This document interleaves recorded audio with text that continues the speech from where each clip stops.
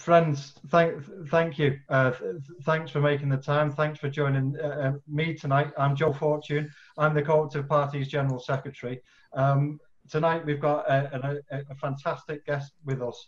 Speaking within this series of Cooperation Live, we'll come to Luke Pollard, who's Labour and Co-operative Member of Parliament for Plymouth, Sutton and Devonport. He's the Shadow DEFRA, Environment, Food and Rural Affairs Secretary of State. We look forward to hearing from Luke on all of the most relevant aspects of his brief within this current national crisis that we find ourselves. And Luke will be looking beyond as well in some of the most relevant aspects of the brief. Look, really appreciate you making the time. There is just a couple of bits of housekeeping that I'll run through just before we get hear from Luke, because as you know, for people who have been on these calls before with the Co-operative Party, we'll hear from our speaker, but we'll also have time to ensure that we have questions, answers, discussion following on from Luke. There are three things just to bear in mind in terms of those Q&A. The first is that today our Zoom will be being recorded. And that means that our members are who aren't able to join us live here today, will be able to get this information, get the content on our YouTube channel as well. So if you don't want your image to appear through this call, do feel free to turn the camera off. But just to give you that heads up, that's something that we do to all of our Zoom Cooperation Live calls. The second bit, just in terms of the Q&A, is that what we'll do is we will make sure that the speakers are all unmuted at the right point. Myself and Izzy, other cooperative colleagues on the call will be doing that.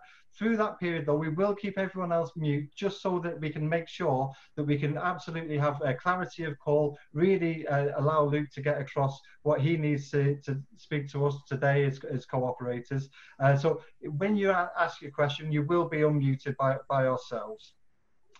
Also, there are a couple of other ways of just asking your question. Feel free to pop your question into the chat function at the bottom of your laptop or your phone, however you're accessing us today, and that will be passed to myself. And equally, if you do fancy emailing the question through, again, that will get through to me. So do feel free to email any questions at events@party.coop as well. So that's events@party.coop. Look, other than that, as I say, we're here to hear from Luke. The brief that Luke has is a hugely wide-ranging one. It covers food and all of its in all of its ways. Food supply, biodiversity, water, air quality, farming. Indeed, issues such as free school meals as well. Some of the issues which have been front and centre of aspects of this national crisis. So I'm really happy to have this opportunity to hear from Luke, who's been working with the Minister, but also providing scrutiny where necessary as well. So we'll hear about that work, but we'll also, as I say, hear a little bit about looking into the future as well. On that note, I am going to hand over to Luke. Luke, thanks very much for joining us. If you give us that sense, and I'll manage the Q&A after as well. Thank you, Luke.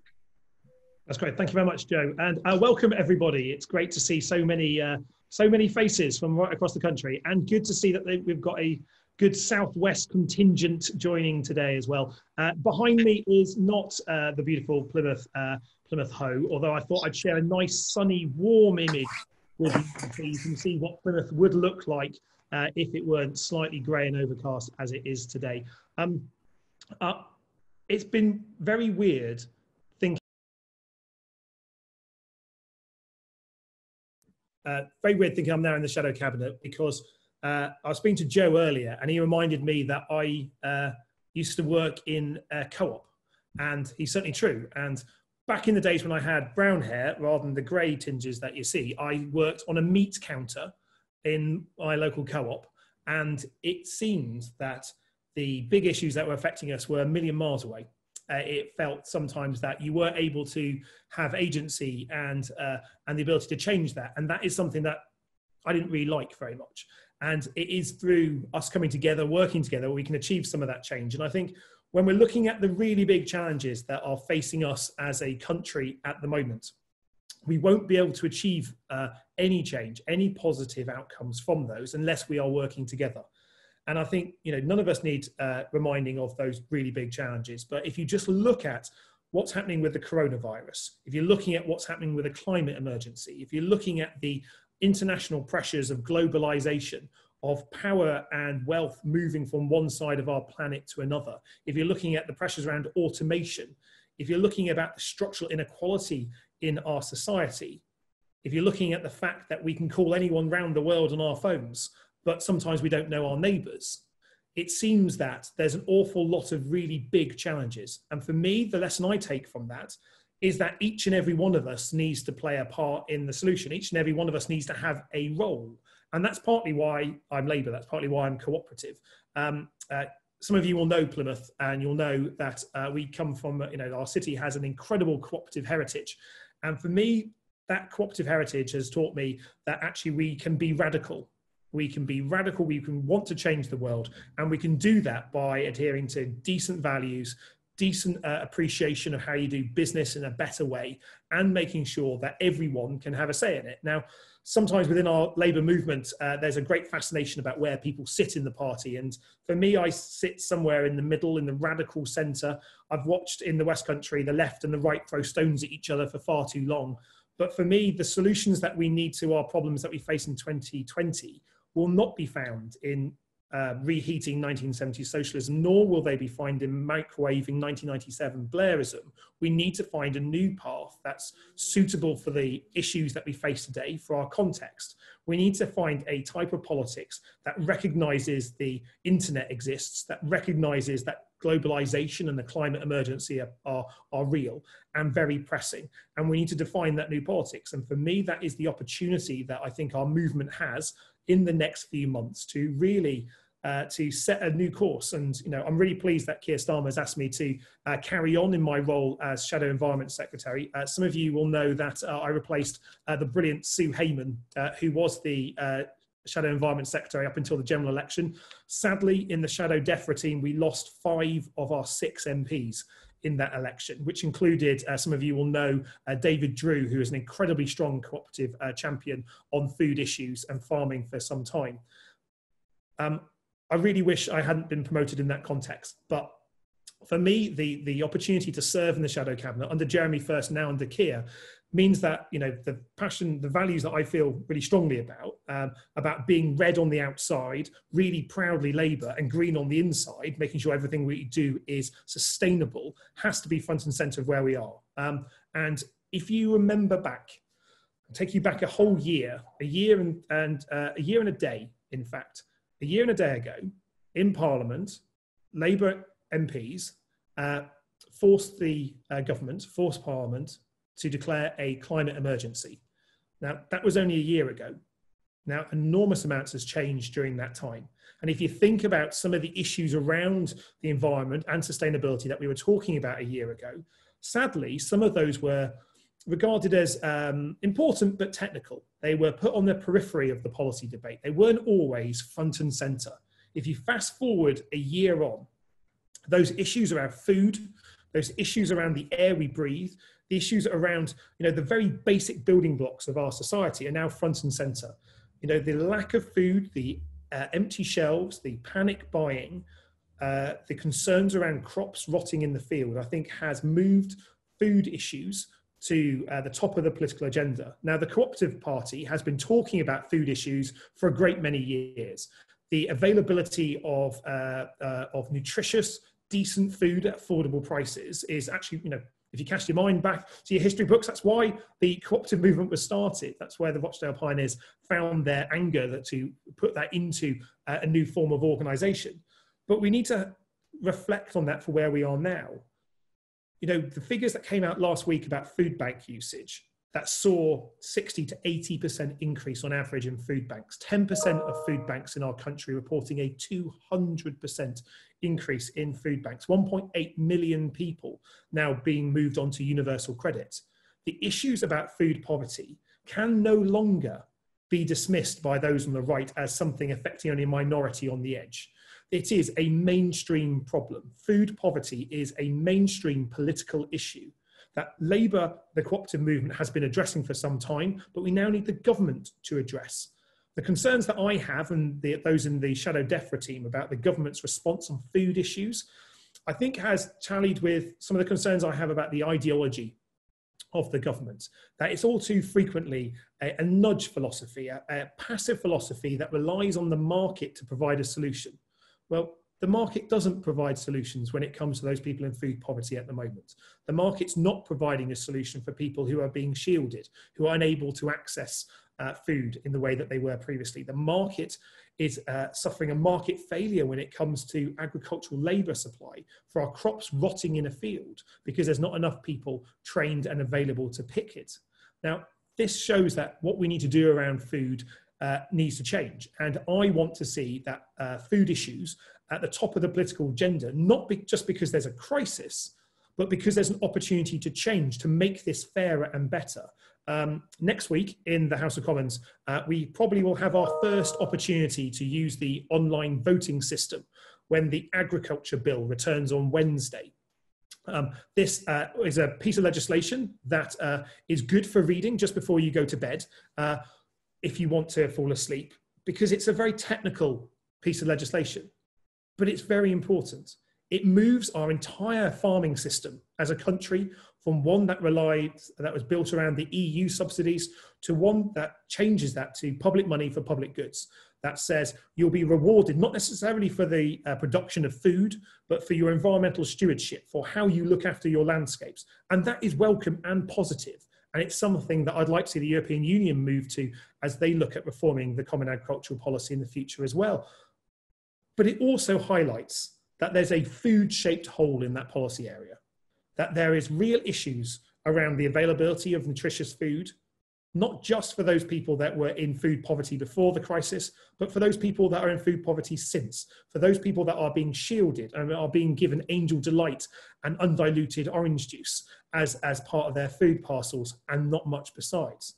It shows that there's a real issue in terms of the affordability of food as well. Now, food in the UK is at a historic low in terms of relative pricing, but it's still too expensive for far too many people. And the issues around food point directly to the wider issues around poverty that we're in. It's one of the reasons that when we first started as a new shadow cabinet under Keir's leadership, the initial response to the increase in food bank uses was a DEFRA response because it was a food issue. But actually this is a DWP issue, a work and pensions, a treasury issue, because it's not about the food per se. There is enough food in our entire country to feed everyone who is hungry. It's a poverty issue. It's an issue about people not being able to afford to feed themselves. It's an issue about people, especially those in our poorest communities, buying some of our worst quality food.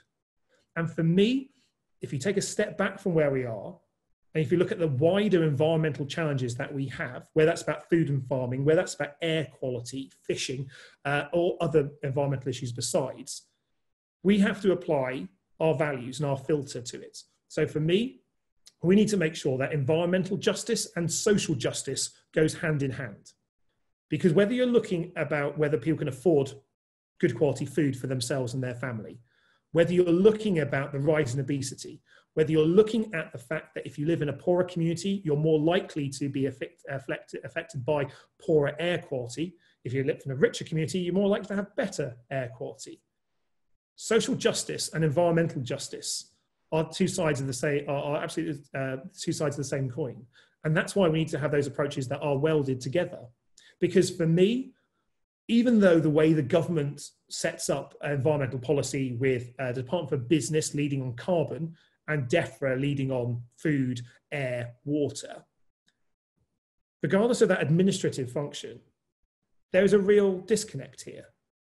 Because it can't be right that the people who can afford to decarbonise the most, the people who can afford to get the healthiest food are those with money. And those people that can afford to do that the least, that have the least amount of agency, are the poorest. We're not going to hit a net zero target of 2050, 2030, or any other date if we don't create the measures where every single person, every single family in our country has not only the agency, the ability to enact that change, but the opportunity to do so in an affordable way. So when we talk about the urgent need to reform the way the food system works, when we talk about the need to get rid of diesel and petrol cars from our roads, to have a massive expansion of electric, hydrogen and other forms of propulsion, we need to make sure that we're taking communities with us. Because one of the lessons that I learned from the really pretty grim election results in December last year was that frequently our arguments around the environment were powerful, visionary, bold. The Green New Deal, the net zero target date by 2030, our tree planting targets, things that would make a transformative and positive change. But not everyone believed us. Not everyone thought that they were positive. If you are living in a rented property and driving a van to get to your job, working 2 jobs, where that is your entire family income and you're struggling, the idea of not being able to drive your diesel van because Labour were going to stop you was an impediment to voting Labour. And that's a tough pill for us to swallow, because I imagine many of you are on this call because you care about the environment. You're part of the cooperative movement because you believe in a better way of doing politics, a better society. Many of you are probably Labour members as well, and you've been banging on doors doing it because you know all of this makes a difference to people. But we have to reframe and recast some of that environmental debate if we are to win people over. And that is really important, because I want to see us have a radical and bold set of environmental policies, not just simply located in DEFRA and a little bit over in Bays, and a value that stems across our international aid and our trade things. But when you cut across every single Labour policy, I want it to have a green edge. I want it to be sustainable. I want it to have considered what the environmental consequences are, what the carbon consequences are, what the water consequences are, what the social justice consequences are of that environmental policy. Because if we don't have that, we're going to be failing in our duty to provide bold, radical policies, but we're also going to be failing in an electoral test, because people won't vote for policies that they don't see that they have a part to play in, that they won't, that they don't have a role in, that they don't see something where their livelihoods, their family livelihoods can be supported. Now, in the next few months or so, Ed Miliband, who leads on Labour's carbon agenda, will be setting out very bold policies around carbon and around our participation in COP26, which is probably the biggest conference that up until a few months ago, probably no one had heard of. That's the Conference of the Parties, the UN Global Conference that would have been held in Glasgow in November this year to set the new global framework for carbon reduction and how we do that as a planet that replaces and builds on the Paris commitments. Well, that conference has been delayed a year by the virus. And we need to use that 1 year postponement not to dither, not to delay, not to reprioritise onto other areas, but to recognise that those countries, those communities that are able to better organise, create green jobs, support their local environment will be the countries that benefit and emerge stronger from the virus than those that choose to cling to a fossil fuel past. And you might have had this over the past few days or so. I've seen people in Plymouth say to me, "You hear the birds more now, don't you?" You might have found yourself saying that. You recognise that there's a greater involvement of wildlife in the community. Well, that will be the case with fewer diesel and petrol cars on the road, with fewer engines, that ambient hum of urban infrastructure. We're able to hear, we're able to interact with our wildlife and our settings around us and much more. And for me, when you're talking about what we need to do to emerge from the virus, what kind of world we want to go into, it's sometimes tempting to use the language of, I want it to go back to normal. But you and I both know that there is no normal. We can't go back to normal because normal wasn't working. It wasn't working for the people in food hunger. It wasn't working for the kids growing up alongside roads where they couldn't afford to breathe. It wasn't working for the pensioners that can't leave their house because they can't breathe and take steps to do so. It wasn't working because there's far too many of our fellow citizens in poverty. So we've got to leave the virus. We've got to emerge from the virus and aspire to a better place. And that message of hope, that message of getting to a better position for our country has to have environmental and social justice wedded together, because we only have just over 10 years to to prevent irreversible climate change. The temperature rise of over 2%, that would see the ice caps melt to a point that sea levels would rise, that would flood large parts of our country, that would fundamentally change our weather patterns, that would see more extreme weather happening more frequently and more often.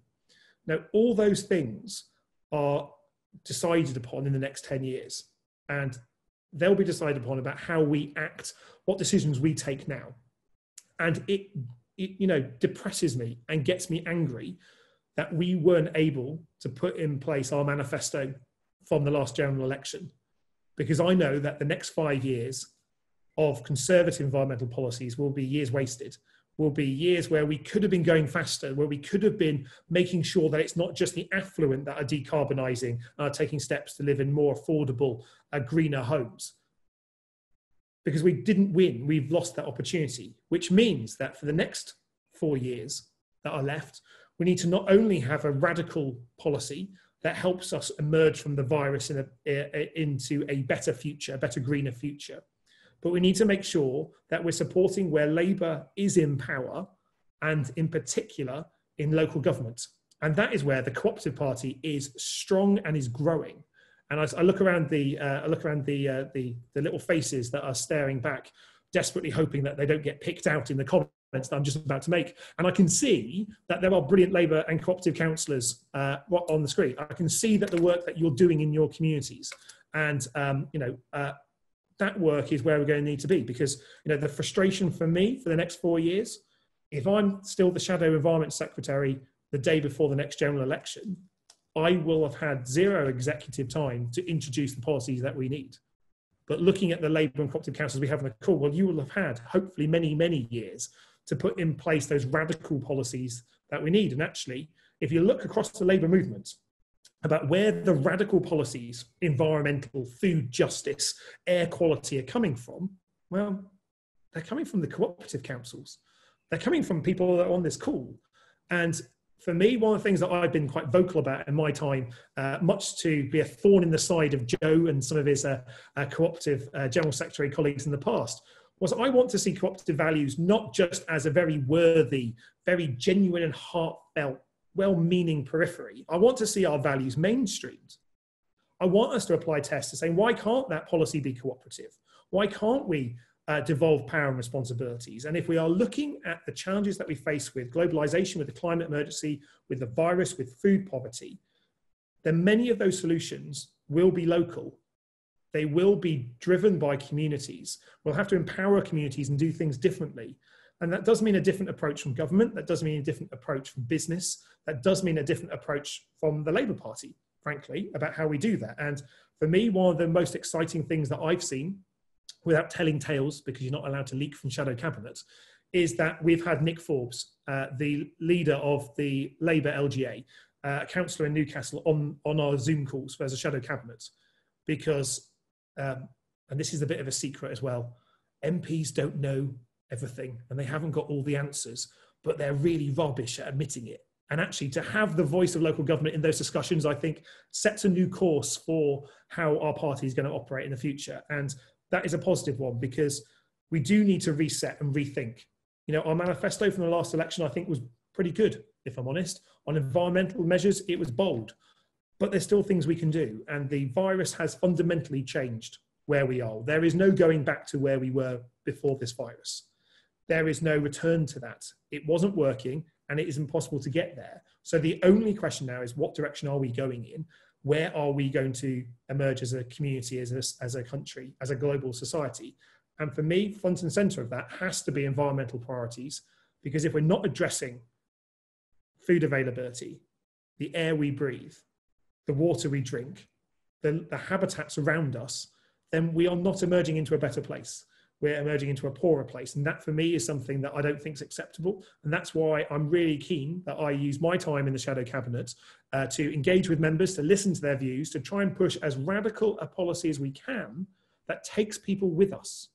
Because I don't want that person who drives that diesel van to his 2 jobs, who worries about paying the bills, to ever think again that Labour's not the natural party for him and his family. I never want, again, to see people that would have been voting Labour for not doing it, And there was an experience that you probably heard, which I'll leave you to as my final thought. One person said, oh, I'm not voting Labour because they want to get rid of food banks, and that's where I get my food from. And for me, that shows a real challenge for us in terms of how we talk about our policies and how we communicate it. Because if that person who relies on a food bank didn't think that Labour was their natural home, then we're failing. And that is our challenge. And that is how we're going to win power in the future, by making sure that our priorities are one and the same of the communities that we're trying to represent, those that we hold and those seats that we need to win back, that we make sure that we're not just an urban party, we're a rural party as well, that we are there turning up, that we're not just a party that will commentate on things, but we're there alongside people with grassroots organisation, with local councils and local councillors that are making real difference, that people can see, that we can say, well, that council's pretty good, perhaps I'll give that candidate a go. That's where we need to be. And for me, that is the challenge where we've got, and I'm optimistic about the future. I feel quite positive about the first couple of weeks of Keir's leadership. I think it's quite easy to shout from the sidelines. The constructive opposition he's presenting is difficult. It's hard, but it's the right thing to do. And I think the approach that he's taken, scrutinising the government in providing and asking for clarity about policies that I think are failing, I think is the right approach to making sure that we have the arguments that take people with us and don't see Labour as simply a party of opposition. We need to be a party of government, and people need to see that along the way. So that's probably enough from me as an opening gambit. Really keen to hear from you and your questions about everything green in the Labour Party and where cooperative values in particular sit with those. Final thing I just mentioned is that within my team, although we lost David Drew, we do have Lloyd Russell-Moyle, who is the Labour and Cooperative Member of Parliament in Brighton, as part of the team. He leads for Labour now on air quality, which is an agenda that I think needs to be brought to the front and centre much more, because it's a social justice issue, it's an environmental issue, and it is something that affects each and every one of our communities wherever we are in the United Kingdom. Over to you, Joe. Thank you. Thanks, Luke. A fantastic tour de force of where we find ourselves in terms of this crisis, the brief, and in terms of politics more generally as well. Hugely appreciative of it. Rather than a thorn in the side, Luke, we at the Co-operative Party are hugely proud of yourself within the shadow role. It's easy to see why you serve both in Jeremy Corbyn's cabinet and now in Keir Starmer's as well. We're hugely proud and appreciative of all the work that you do. Look, we do have some questions coming in. We have them coming in on the chat function, which you're able to, all people are able to pop their question into there. Also, do feel free to email, as I said, events@party.coop. And also, make sure you do raise your virtual hand. I can see that we've got 3 cooperators already doing so. You can do that by hitting the participants button at the bottom of your screen, and they're coming in thick and fast now. So I'm going to take 2 at a time for the time being, just to try and get ourselves going, Luke, if that's okay. The first is on the chat function, and it's come from Jenny. It's Jenny Rathbone.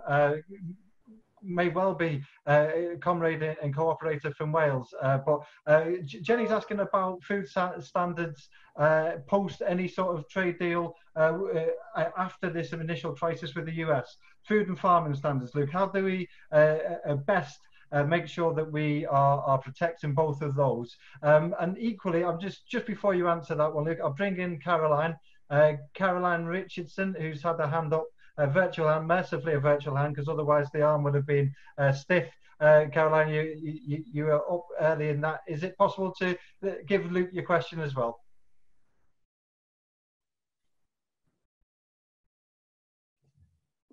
Caroline? Hi, my name's Caroline. I'm in Cumbria, actually a constituent of Sue Haymans, who previously held Shadow Brief. Worked quite a lot with Sue. I went to agricultural college. We're a very rural and farming community. We have a lot of disconnect between the towns and the rural community, not in any sort of negative manner, but there is a fundamental disconnect in education. Things like the diesel van man can be addressed when we can talk about electric vehicles with confidence, and we can talk about biofuels with confidence. But that's about educating our members so we can sell this on the doorstep. Yeah. Another thing we wanted to sell was community power. And unfortunately, in our area, the Conservatives park their tanks on our lawn at a local government level we lost the local council because they were promoting renewable energy and solar energy and community energy, and we had a policy of building on a floodplain. So having lost the council, we then lost the seat as well. And I think we need to work very hard on educating people. As I say, I'm a graduate from an agricultural college, and we need to work very hard on helping people to sell this message, and that means we have to educate our members. Yeah. Thank you for that, Caroline. Luke, on those two. Brilliant. Thank you both. So I mentioned the agriculture bill, Jenny, is coming back to Parliament next week. It's the first time that we'll be testing our virtual voting system. And if I'm honest, it's a bit of a surprise that it's coming back, because we were expecting the government to be introducing legislation that really wasn't quite controversial during this crisis, where there was a degree of cross-party consensus. But when it comes to the agriculture bill, although I support the move to a greater environmental stewardship, the agriculture bill doesn't deal with food, and in particular, it leaves the door open to US mega farms, the agricultural product from the US, undercutting UK farmers. And this is where we have been pretty clear. So Labour opposed the agriculture bill at its second reading, which is a pretty bold step, because I won't let through any legislation and encourage Labour MPs to vote for it that deals with that allows in cheap produce that undercuts our farmers, that could allow in food that isn't produced the same high animal welfare or environmental considerations. So we voted against that. At committee, Labour's tabled amendments to protect our high food standards. Now, each and every time the Tories have voted against those, but they've said that they support those high standards. So you've got both the warm sound bites of ministers saying, well, of course we support Britain's high standards and we don't intend to reduce those standards. Well, I don't believe actually they intend to reduce Britain's high farm standards. Not at the moment. In due course, I think they'll try to. But at the moment they don't. But they're very happy allowing in cheaply produced US food that would undercut our farmers, that would push the poor quality food to the poorest in society, that would allow for erosion of regulatory standards as farmers say we can't compete with this. And that's simply not acceptable. So on Wednesday, I've been speaking to the Chief Whip about it and to Keir. We'll be whipping our MPs to use their first opportunity in the agriculture bill to stand side by side with our farmers to say we won't be supporting a bill that allows in cheap US produce to undercut our farmers, to erode our farm standards and our animal welfare standards. And actually, there is something that for me, a bit of kind of nerdy rural pride coming out of me here, that in the first vote that we have under Keir's leadership, it's going to be on a farming issue, and it's going to be on one that maintains our high standards. Because what I want to see us doing is talk about what kind of country do we want to be? With Brexit, with the virus, well, do you know what? I want us to be a country that doesn't accept hormone-treated beef, that doesn't accept chlorinated chicken, that doesn't accept food produced to such a low animal welfare standard that you have to pour huge amounts of chemicals on it to make it worthy for human consumption. That's not the type of country I want us to live in, and that's what Labour MPs will be arguing for. And I hope that will be a message that we will find solidarity and support for, not only from those people in towns and cities, but those people in the countryside as well. And I think, you know, Caroline, that brings us on to your question. I know Sue spent a lot of time campaigning with you up in Cumbria, and I'm looking forward to coming to visit, because one thing I want to visit as part of my time here is go to those communities that we lost, to listen to people about why they didn't vote Labour. And, you know, when it comes to, you know, Workington and the areas around it, you know, the constituency is named after a town within it, but the constituency is huge. Just as so many of our target seats actually are that we have to win back, the assumption that frequently is held by those on the left and those sometimes in senior leadership within our party in the past, that we're an urban party, and actually those folks in countryside areas aren't for us, and they get what they deserve by voting for the Tories. I don't subscribe to that view. For me, we need to turn up. We need to be part of those communities, because we already are. If you look at our membership in rural communities, it's pretty high. We need to empower those Labour parties in those communities to organise, to listen, to campaign on those issues, to win back trust.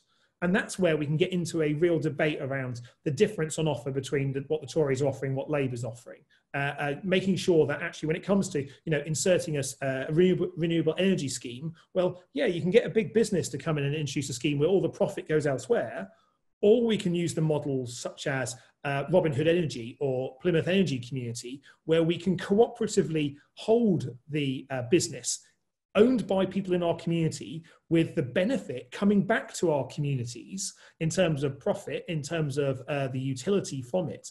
And that's an argument that can win back support. But for me, our biggest challenge in our rural communities is one of mindset. And as a party, we need to change our mindset. It just needs to move from one gear to another that says rural communities are part of us. Our connection with the land is important.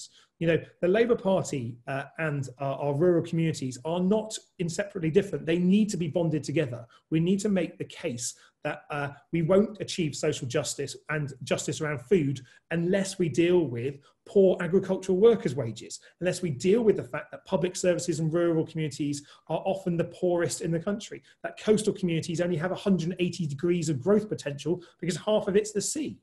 That's the challenge for us, and that is one where DEFRA policy areas need to be, frankly, much bolder. And that's why, for me, hopefully you won't be seeing me talking about the technicalities of DEFRA issues. You'll be hearing me talking about the values of those issues, and that will, I think, over time, if we empower and educate our members to listen, to turn up and listen to rural communities in particular, we can win support, because actually those rural communities, well, they often agree with us. They agree with us on quite a lot. We just need to provide an opportunity to help them, help us and help them bring back and reconnect. And if we can do that, we win. Great. Thanks, Luke. And I mean, dealt with such ease with two. I'm going to increase to 3 questions in the bunches, if that's okay, Luke, because I want to make sure that we've got enough time to bring others in. If we can keep our questions and answers a little bit more short, and no thorn in the side, Luke, to go back to that analogy in any way. But I will allow this to run on, if that's all right with you, a little bit longer, just to make sure we bring in others. But I am conscious of where we're up to. We've had questions in the chat, and it's something you touched on through your presentation and your speech, Luke, in terms of councils, the importance of councils in this aspect, and indeed much wider, both from Sharon and from Sean Woodcock as well. You touched on cooperative councils, you touched on cooperative councillors. I think what Sean's saying is we've got to be a bit bolder and trust that devolution, that local decision making. I'm guessing you're in the same place, but I'll leave those two with you while I bring in Bryony Rudkin. You're next in line with the hand up, if we're able to unmute Bryony. Thank you. Hello, Luke. Hello. I'm Bryony from Ipswich. Obviously, we met before. I've spent the last few weeks dealing with Tudor and the issue of fish. He's become slightly obsessed with cooking fish, has he not?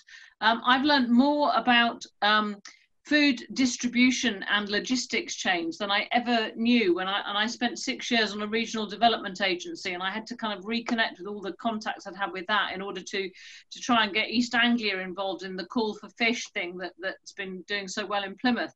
And I just wondered what you thought about education. If people like me, us, don't understand what crazy food chains we have had hitherto, how are we going to make that change? Because I think that's really, what you said about the person who thought that, Labour not wanting food banks might be one end of people not understanding things. But I know more about fish than I ever knew before. And I want to know how I can just get other people to know about that. What are we going to do? Thank you. Great stuff. And off the back of that, Luke, the third one just coming in from the chat is Paul. Paul's asking in terms of, and you've touched an awful lot upon Labour's approach to the agriculture bill, and it's off the back of that. I know in the fisheries bill, you were front and centre making sure that cooperatives within fisheries were given that opportunity to grow and expand within the fishery supply chain, and also in the agriculture bill as well. You've called for doubling the size of the cooperative sector within agriculture. That was the tenet of Paul's question, was are we doing enough to push cooperative supply within agriculture? And but that's the essence of that second question, and hopefully Paul, Luke's other comments in terms of agriculture cover some of the other aspects of your question as well. Luke, on those three.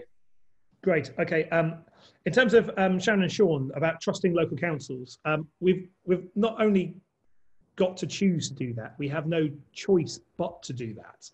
And the bonds that we need between local and national, I mean, the advantage of being in Plymouth is that we're so far away from the people in power that we can pretty much innovate, do new things, try and succeed and doing stuff, and then share the best bits that we're good at. But the disadvantage is that frequently those people in power won't really think of Plymouth and other towns and cities around the country first and foremost when they're developing policy, and that needs to change because our path back to power comes from town halls and city halls. I want it to come from parish councils and other tiers of government as well.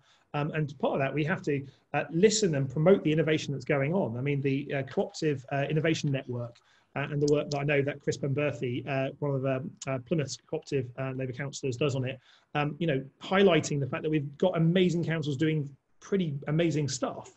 Well, we need to make sure that's not just held within those councils that identify as cooperative. We need to make sure that expanded to those councils that identify as Labour, and then the oppositions that identify as Labour, to make sure that we are embracing that. And you know, that comes down to each of us not to be timid about it, because one of the things generalising about cooperative people, and forgive me for generalising about everyone on the call, is that we tend to be pretty nice folk. We tend to be easygoing, tend to be nice. You know, we need to be bolder. We need to be louder about what we're achieving. And if we're not, then we only have ourselves to blame when others aren't listening to us about it. So that is a call to arms to all of us to, you know, speak up about what we are doing. And when it comes to fish, so before I was promoted, I was the Shadow Fisheries Minister. I looked after everything wet in the Labour Party, fisheries, flooding and water policy. And I loved it. There's 1,000 jobs in Plymouth in fishing. And frequently the debate around fishing has been captured by the right wing, by those that regard fishers as, you know, the victims of the European Union, the ones that will be freed and able to succeed without it. Well, do you know what? Labour needs to be the party of fishing, because when it comes down to it, the detailed policy that we present versus the Tories, well, we're better for fishers, better for those coastal communities than the Tories are. But there's a big gap between that. And that's where, you know, we need to get better at it. And, you know, there's a huge amount of cooperation in the fishery sector and in agriculture. You know, the co-op group may have sold its farms. And so, you know, it previously was the nation's biggest farmer, no longer is the case. And, you know, you and I may have views about whether that was the right decision, but it was a decision that was taken. Well, that doesn't mean that cooperation is not there. Cooperation is alive and well. You know, the amount of farmers pooling together to hold cooperatives and mutuals is incredible. One of the things we need to talk about is we need to recognise that it exists. We're not introducing a concept to rural or fishing communities. We're saying, you're already doing this. You're already really good at this. You get this. And then we want to help you grow it further, because I think the objective of doubling the size of the co-op economy was a good one in the manifesto. Well, we didn't win the election. But why does that mean that that objective needs to go? Let's try and double the size of the cooperative economy from opposition. Let's create and support those cooperatives that are growing, that has the potential to replace stuff. Let's not immediately reach for a private sector-led solution. Let's try and look at where there's a mutual solution that helps along the way. So I think we should do it. In relation to Bryony, some of you may know that the leader of Plymouth City Council is a fantastic co-op councillor called Tudor Evans. Quite a character, And he has been at the promotional front of this amazing initiative called Call for Fish, which is, at heart of it, a really, really simple concept. That is, because we export the majority of the fish we catch in Britain and we import the majority of the fish we eat, at this moment, with export markets closed and severely restricted, our fishers aren't able in many cases to make ends meet. And because restaurants and cafes are closed, their domestic markets are really suffering. So Call for Fish is a brilliant website, call4fish.com, and the 4 is a number. Go there, ring up your local fishmonger, local fisheries company, order some fish. It is as brilliant and simple as that. And that is now being rolled out nationwide. And, you know, for me, it helps expose the fact that food policy in the widest sense needs to be brought to the fore, because it is a nonsense that quite a lot of the fish we actually eat, we catch here, we export to China for processing, and then we import back from China. Now, you will think of that as bonkers. That's the way large bits of our markets work. We don't catch the fish on our doorstep. We buy fish from further afield. We don't eat the food that we grow locally, we export it. As a country, we're dependent on food imports. We don't have a great sense of self-sufficiency. We are building in carbon into our food supply sector, and our diets are becoming accustomed to that. Well, in the era of a climate emergency, that does seem to change. So we do need to, really grapple with those areas. But for me, the fundamental one is that fishing and farming for the last 5 years have become an identity issue. They're not about fishing and farming. No one's really sitting there going, let me tell you a detailed conversation about the 3-crop rule and why that's wrong in farm subsidy. No one's saying that. What they're saying is, we want back our British farmers. Well, do you know what? I want Labour's policy to be front and centre, relentlessly patriotic. We back our British farmers too. We want to help them decarbonise. We want to help them to pay better wages for their workers. We want them to open new markets in our country for locally grown food. The same with our fishers. And when we take that approach, that's not a radical one, that's simply shifting gear. That says, why should the right have fishing and farming as their natural habitats? Why should we have exited that part of our country? We shouldn't have. And that is my intent, to make sure that those rural and coastal communities know that Labour has a policy that will work for them, and we are there alongside them, fighting the same fights and listening to them. If we do that, then we're in a better chance of winning those communities back. Great, thanks, Luke. I recognise we're in danger of going into extra time now, Luke. So I'll ask our contributors to be as short, as snappy, as perfectly possible, in yourself as well. Jim, I see that you're asking in terms of trade deals. I think Luke really covered that ever so well earlier on with Jenny. If you did miss that content, remember it's up on YouTube after this, so you'll be able to catch up. I'm going to bring in Rachel Blake now in a second, so if we're able to unmute Rachel. And just while I'm doing it, David Smith has asked, in terms of, you touched on it in your introduction, in terms of food boxes, food parcels, coming from some of, you talked about Angel Delight and some of the stories that we've seen over the last few weeks. David's just asking for a comment in and around those schemes, and also whether there's a need for national food services, more grassroots alternatives as well.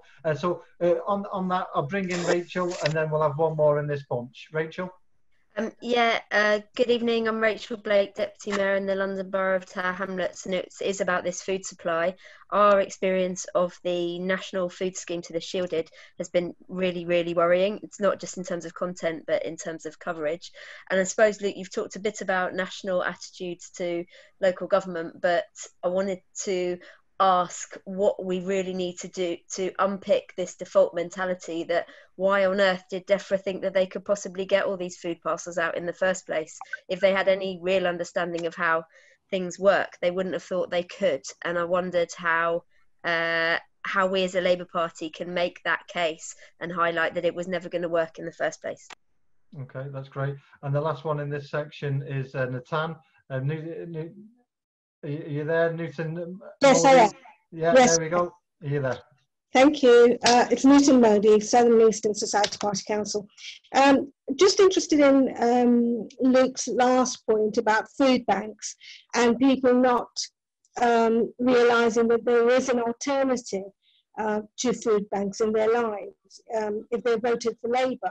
So what does Labour intend to do to move away from the whole of the mentality of food banks? Because I live in an urban environment and I see so many people dependent on this provision. What's the policy? That's great. And so moving towards the vulnerable people, members of our communities. What I would throw in there, Luke, just any comment, and it's come in through the chat in a couple of places, comment in terms of vulnerable members of our communities again, but disabled customers. So is DEFRA doing enough thinking in terms of making sure everyone is able to access food supply here and now? Luke, over to you.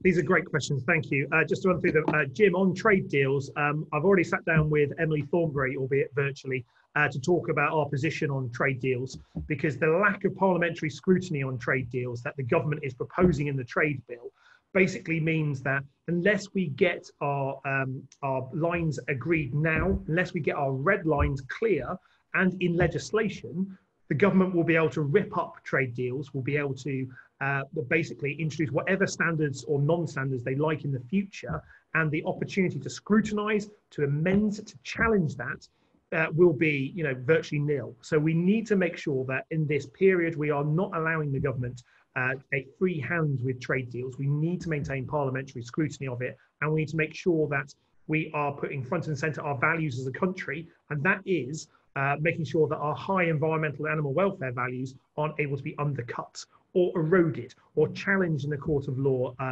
by anyone that we're doing trade deals with. The questions around food boxes and alternative food banks, I'll take all those together if I can. Now, I'm a big fan of Butterscotch Angel Delight. I think it is an incredible innovation. And as someone who's lactose intolerant, Angel Delight is somewhat of a challenge for me by putting milk in it, but it is pretty nice. But it's not a nutritious part of a meal. And the real problem we've got with DEFRA's approach here is that they, as a first decision, they decide to go over the heads of local councils. They decided to negate the expertise, the experience, the networks that local councils, both Labour and Conservative, have, their knowledge of those communities. The private sector-led solution in terms of the parcels, I think, was a poor decision, first of all. But now they've made that, we need to make sure that they understand just how important and significant local government can be in providing different solutions in the future. Now, the shielded population will frankly be shielded for some time to come. And I would like to see a greater level of honesty from ministers around what the plan is for those people who are shielded. Because, unless there's a vaccine, the need to supply them with decent food, public services, healthcare, befriending services, social connection is going to continue for quite some time. And that has to involve local councils. It absolutely does need to be in there as well. So they do need to look again at that. And I think that's a case that's been made very powerfully by the Local Government Association and by, in particular, Labour councils along the way. When it comes to the access for disabled people, the way the government's approached this is that if you are in the 1.5 million, that's a shielded population, i.e. coronavirus makes you medically vulnerable, and your personal circumstances makes you medically vulnerable, then you are being supported or being given the option of support. Well, that may be right and proper for those areas there, and I think there's certainly critiques and improvements we'd like to see there, although broadly that is an approach that we back. Well, the 8 million people that are in the non-shielded vulnerable category, as the government describes it, well, that includes an awful lot of people which you and I would regard as vulnerable, who are worthy and deserving of support and attention from policymakers and governments. If I just take one example of that, blind people as an example. If you are blind, you are no more likely to get coronavirus as someone without a visual impairment. But if you are trying to food shop when you are blind, your guide dog hasn't been trained in social distancing. You have to touch more of your environment to be able to understand it more. Therefore, you are more prone to being get it. That doesn't make you any more medically vulnerable. It just makes your circumstances are. So I want to see the government instruct supermarkets to include blind people as part of their online delivery prioritisation, a part of a different set of this. Now, that's not happening. Some supermarkets are making good steps forward, and some of that is store by store, not just chain by chain. But that haphazard approach means that if you live on one side of a road, you could be getting a very different service if you live on the other side of the road simply by your geography, and that's not right. So that's the kind of critique that we're pushing on to ministers to say, look, there's areas to be improved, and we're working with Marsha Dickold over the new Shadow Secretary of State for Women and Equalities to make that case, in particular about disability groups. But I want to see a greater focus on what's in a food box, how much that costs, where the best delivery mechanism for it is. And I think the debate around the National Food Service is an interesting one that was highlighted in particular by Rebecca during the leadership contest. In my mind, we need to eradicate the need for food banks. We do that by setting a clear timetable. We would have done that within our half food bank use in the first year of a Labour government in our manifesto. But we do that by, in particular, addressing poverty, because it is poverty that's driving food bank use, not just the lack of food. And that has to be how we approach this. And that's why so much of the way that we deal with food poverty during the virus is about how we deal with universal credit, how we deal with housing allowance, and how we deal with low wages and those people who haven't been furloughed or on a support scheme. That's great. Look, I'm going to try and wrap it up after the next set of questions. You've triggered such a lively debate within the chat here, Luke. You know, there's people talking about their own community responses to what we're community fridges bringing up. Ben's talking about. Also, there's some discussion in terms of migrant workers, farm labour and supply. Some of the things that you touched on already. So rather than go back towards some of those aspects, I'm going to bring in three people who've had their hand up for a little while. We'll take those and we'll see where we get to. But if again, just an appeal for brevity from me, but also from the questionnaires and Luke, we can get through. Tony first. Tony Wolf. Do I have to push? No, you're on, Tony. Just speak. Right. My question is fairly straightforward. Would not a UBI, Universal Basic Income, have made a lot of difference in this coronavirus issue, but also in general? It seems to be something which is very much coming to the fore. I've seen articles recently about it. What is your views on that? Just one extra bit on it is that figures that I saw, it wouldn't be costly if it was for a family of 4, 2 children, 2 adults. It would be roughly £10,000 a year. Okay, Tony. And the cost of it would be virtually similar to what Social Security and all the other benefits were paid in 2010 when the Tories came into power. Okay, thanks, Tony. We've got Duncan, and after that, Ben. I've referenced the community fridge. If you still want to come in, keep your hand up and you'll be next. But first up, Duncan. Yes, thanks very much for your talk. I especially admire Portsmouth because it has a good mental health cooperative working there. And even during this time, it continues to be in dialogue with people. Because obviously the major problem we're going to be facing in this country with the largest number of deaths in Europe is the problem of the mental health burden of bereavement. And what we need is to have organizations such as the Good Mental Health Cooperative, where a sense of empowerment is shared between the people seeking help. So a cooperative vision rather than one which has come under tremendous strain during this time, and that's the top-down professional approach. Do you think in some way the Labour Party could try and help support these start-up movements, which I think are beginning to become evident in the country? Great, thanks, Duncan. And I believe Luke has been passing around £5 to participants ahead of me coming into the room to get all of this Plymouth content into this hour. But yeah, fantastic question. Thanks, Duncan. And Ben, you've kept your hand up, so we'll take Ben as well. Yeah, I was just wondering, how are we supposed to move forwards with any of our campaigns? As someone in local government, we don't get supported at town council level because within the Labour umbrella, you kind of get forgotten. You get an automatic email saying, sorry, you lost your election when you actually won your election, per se. Unless you're in one of the higher 2 tiers, which is district or county, they kind of just forget about you. But we're actually doing some of the harder work, especially in Sussex. I live in Wilden, so right in the heart of East Sussex. Our council, Wilden, is really poor. It's a Conservative run council, so at local council level and parish council level, we're trying to keep ourselves afloat around what the big cuts are coming through our district and county council. So I was just wondering how you feel that Labour's going to move forward with the Co-op Party. Like I say, we're doing things within the community and looking at the third sector now because we know that we're not going to get any more funding. So how are we going to get the two connected again? Because I think there's a mismatch. Great stuff, thanks, man. And there's one last question in, and I will take it. Michael Kane, if you'd like to come in. Michael, we will just take your question as well, if that's okay. Michael Kane. If not, we're going to go to those questions. Michael has put down his hand. So Luke, on those three, and any concluding points as well, please. Let's try that. Okay. I'd say, Ben, I have not always been supportive of the approach taken by regional offices or headquarters to those in the regions. And I have at times before my current role been known to be somewhat argumentative about the prioritization of where resources go. As a good boy in the shadow cabinet now, I will be supportive of our approach, which I will be quite gobby behind the scenes to make sure reflects the need for us to have a growth of Labour representation everywhere.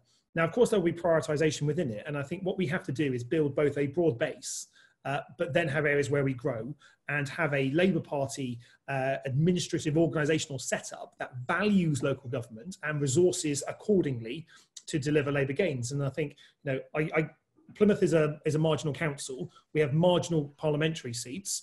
We are only a couple of councillors at any point from losing power. That breeds a mentality and an approach which is different than seats where we always win or seats where we always lose. We need to listen to all different types of representation across the board to make sure that we're supporting them. A good training offer, a good campaign offer, a good mention of local councils when you're Labour in local government, when you're doing stuff. I think all of that breeds it. And if I'm honest, the new setup that we'll have in party headquarters with a new general secretary, you know, has to be used as an opportunity to reshape some of that focus. That's what Keir's spoken about in particular. That's what Angela's spoken about. And I'm really excited about some of her proposals around her campaigning approach and how she wants to reform some of the party structures. So I think you've got some friends there.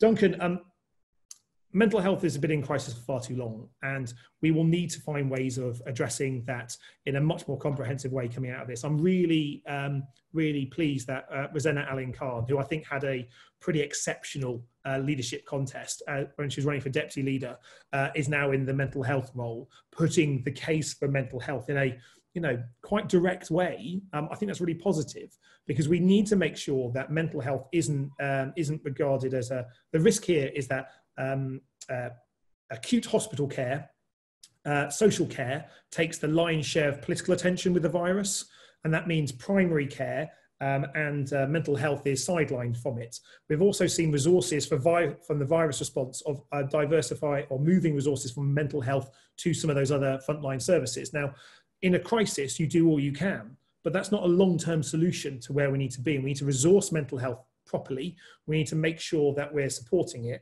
And there needs to be better support in the community and approaches to it. But what we can't see is frequently what happens around healthcare co-ops is that there is a healthcare co-op built, a service that's commissioned from cooperatives, from local communities. And when it comes to recommissioning that service, the rules of that recommissioning are built in such a way that cooperatives can't possibly bid for it, would never win. So you have a first entry of a cooperative provision, but that is eroded and just given over to Virgin Care at the end of it because of their requirement for debt ratios or something like that on it. So we have to be alive to that along the way. Tony, when it comes to UBI, I think there's a real opportunity to explore some different areas here. I support where Annalise Dodds has got to on UBI, that it wasn't appropriate to call for the introduction of a whole new benefit system as an emergency response to provide immediate support. I get that. As someone who favours radical policy solutions and want to see us explore some of these areas more, I get where she's coming from. Because what we need to do as a movement, and this is a good lesson for us, I think, is not just adopt some of those ideas. We have to sell those ideas. We have to build support behind those radical ideas. So when they're proposed, there is support within the public. There's people lined up behind it. Because if not, then we become risk of being people who can say they were right, but are never empowered or listened to by everyone else. And frankly, that's not a place that delivers the change that we need. It doesn't deliver a UBI. It doesn't deliver an end to food banks.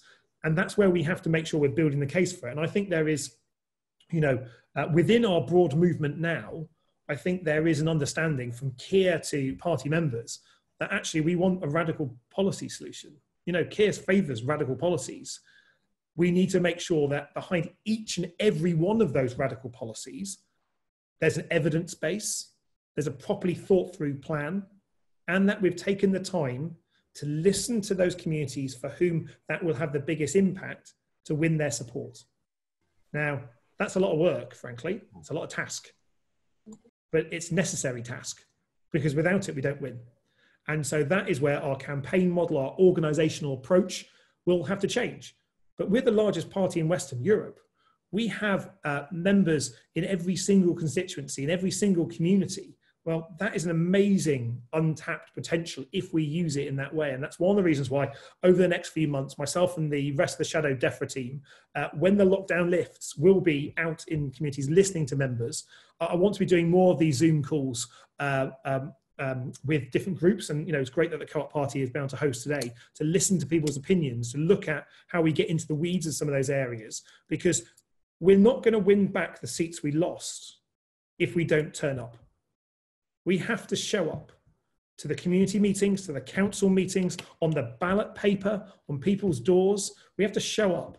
We have to listen first of all.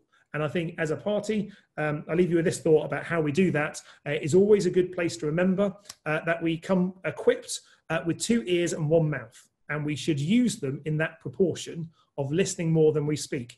And I've done the opposite today and talking lots, but hopefully you'll take that into how you communicate in your communities, that as a party, we should listen more and we should speak less. That will make us stronger and better and more likely to be in power as a result. That's great. Thanks, Luke. Look, thank you for showing up tonight. Thank everyone on the call for showing up tonight. It's been such an interesting and wide-ranging discussion, and I feel that there's many more hours to come. There is a facility, obviously, to keep your questions coming through the email to ourselves. We'll feed it into Luke and the team. Keep that conversation going. There'll be plenty of opportunities to speak with Luke as one of our 9 Labour and cooperative members of that exciting shadow cabinet that Luke described. Thank you for your time, Luke, and thank you for your time. It leaves me just to give one last advert for tomorrow lunchtime, Corporation Live. We have Miata Fambula, a great friend of the Co-operative Party, Chief Executive of the New Economic Foundation, NEF, looking at what sort of economy we can build post this crisis. Really interesting discussion. I think some of the same themes will be picked up on from this call today. So thank you very much. Have a wonderful evening. Stay safe, and best wishes from the Co-operative Party. Thanks very much. Bye bye now. Bye bye. See you soon. Bye.